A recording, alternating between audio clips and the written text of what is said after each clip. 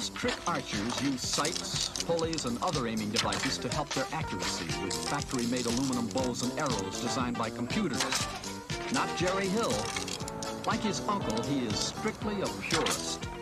If Jerry can live up to his uncle's expectations, he'll be the only man in the world who can make the shots he's going to try exclusively for us.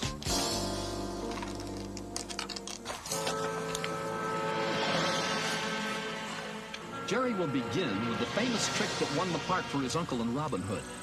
The film's producer offered the starring role to anyone who could cut a string in half from 12 paces away.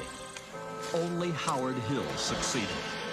Now Jerry will try to match the nearly impossible feat using only a standard broadhead hunting arrow.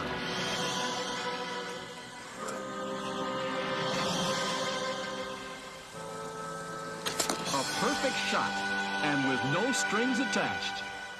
Now Jerry will try knocking coins out of the air from 40 feet away. He'll warm up with some plywood discs.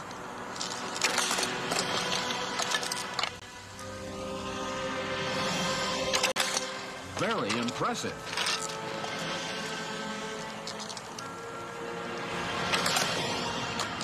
Those coins are going to be hard enough to see, much less hit with an arrow.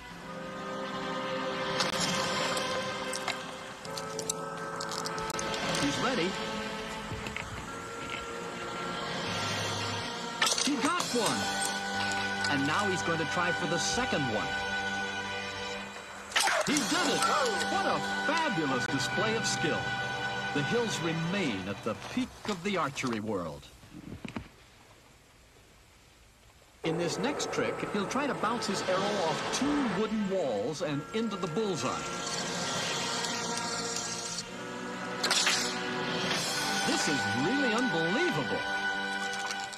And now, with a friend holding a mirror, Jerry borrows a trick made famous by Annie Oakley with a gun.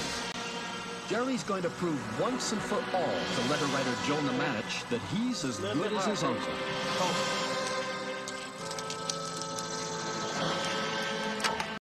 Right on target. And you asked for it.